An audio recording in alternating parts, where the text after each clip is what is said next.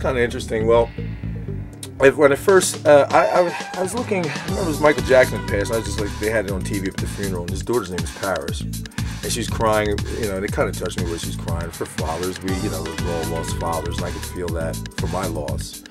And originally it was called Tears from Paris. I was writing a song about her.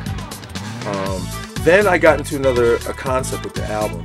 And Paris, I've always been in love with Paris, the romanticism of the place. I've been there a couple times, and I said Tears from Paris, and I put myself in a caricature, I guess, in saying that I'm in Paris, and my loved one is left to go back to the States or whatever. So it's like Tears from Paris, and I'm sending my SOS to this person, and and the whole album has that kind of concept, like a concept of that, like C'est La Vie is an instrumental. It all leads up to the song Tears from Paris.